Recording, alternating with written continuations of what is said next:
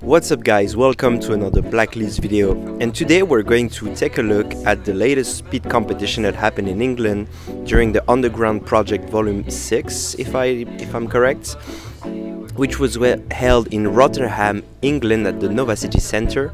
And the three podium was at the third place Joe Endo, at the second place Max Barker, and at the first place Eric Moore. And while Max Barker finished second, we are going to analyze the run of Eric and the run of Joseph. The reason for that is that the people who were the fastest were Joseph and Eric, but unfortunately Joseph didn't get the win because he had a fail. He failed the jump, but his game plan was probably the best out of everyone. So without further ado, let's jump right into the commentary. Let's go! For the first run we have Joe Endo on the right and Eric Moore on the left. As you're going to see, the run is pretty similar, almost identical up to certain points. So you have a few differences. Here is the first big difference.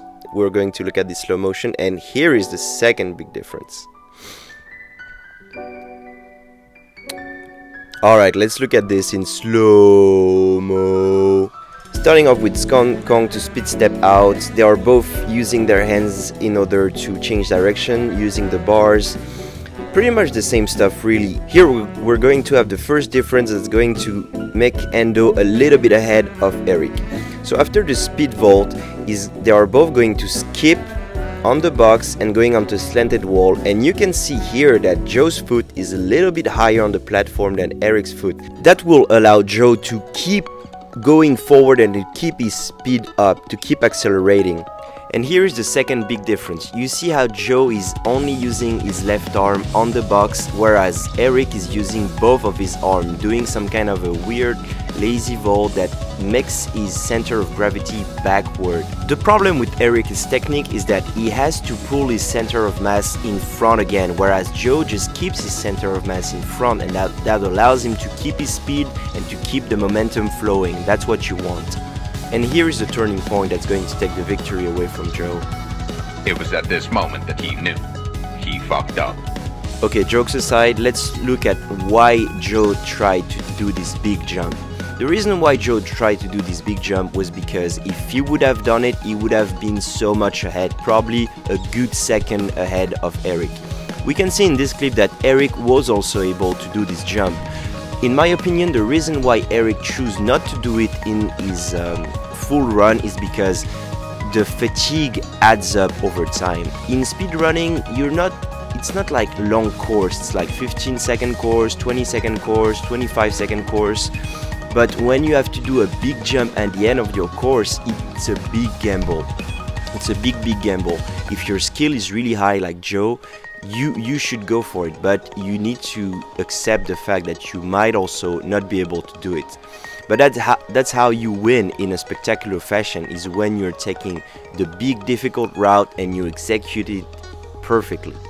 So that's what Joe tried to do. Eric probably decided to not do it afterwards because he knew that it was going to be sketchy to try to do it, and he just went for the wall run instead. So GG to both of these guys for their first run. Let's now look at the second run. The second run, as the first one, was a really close call. We have a few differences here and there that makes it that Joe was at the start a little bit faster, but at the end of his course is going to stumble on the box, and that little mistake is going to cost him the victory. It's not much, but it's always like so small. The smallest mistake and you're out. It's very interesting. Let's look at this in slow-mo. And the first difference is that Joe is going to stride the bar and Eric is going to pre the bar. You want to stride. Stride will always be faster than a pre, except in very few cases when you cannot really stride. Here Joe is able to be ahead of Eric because he's able to stride those blocks a little bit faster. They're pretty much doing the same thing here up until this point right here.